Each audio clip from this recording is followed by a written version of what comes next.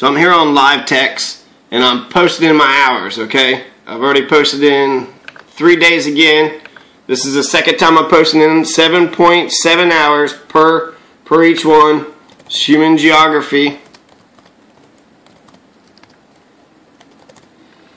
And my description was grading papers or something from before. So, but it doesn't matter. It doesn't matter what I punch in. Here it is. Add hours, 11/08/2013, 7 hours. I go to save it, and I come over here, and it says 0. I reposted it November 6th, 7th, and 8th, and I put in 7 hours, but it is posted 0. So I'm assuming some email was sent out, and it had to be approved, because it says approved on this other column up here.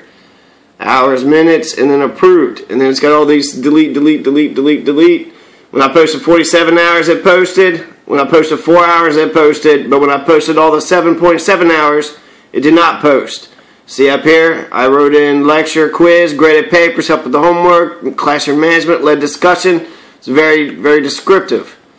But so after I punched in all that information, they're saying that they're not able to see the hours. The hours are not posting through.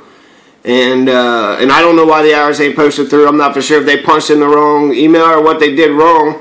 But they're trying to tell me that they're not going to give me credit. So I'm recording all this because I know I did my 51 hours. I have manually recorded it. I have recorded it electronically twice now.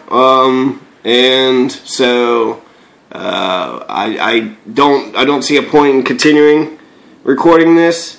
And maybe I'll just send this video actually to my professor to let her know this is what I'm seeing on my end. I'm doing what I'm supposed to be doing. I'm punching in right, and for some reason it's not being approved. I don't know why, and it's not fair if I don't get credit for this when I know I did the hours and I punched in the hours exactly the way I was supposed to do it.